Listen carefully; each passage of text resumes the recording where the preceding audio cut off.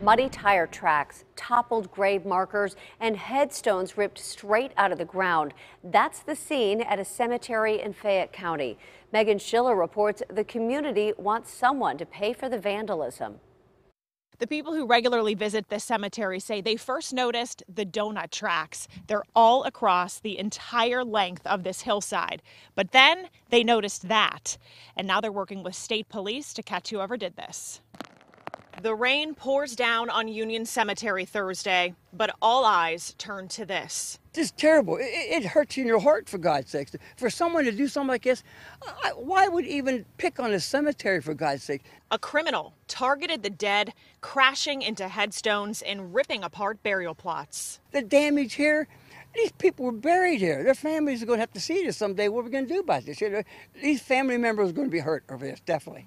Lance Winterhalter invited our cameras out to Union Cemetery in Dickerson Run and thinks the vandals struck early this week. I think the person come up on the side road, come over. He did some donuts up at the top.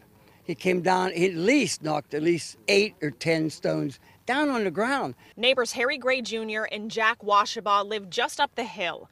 They say a few neighbors' cameras all captured a black truck passing through, but state police continue to investigate. You know, your family's at rest here, you know, this is it. So yeah. Then they come in there, these young people come up here drinking and smoking dope and everything, and this is what you get. It's a lack of respect.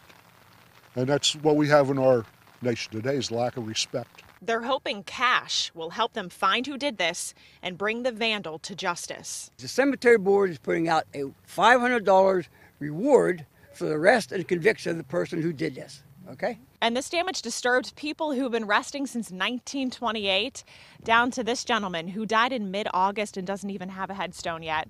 Now the cemetery board says if you're a family member of one of these people buried here, they want to talk to you. Reporting in Fayette County tonight, Megan Schiller, KDKA News.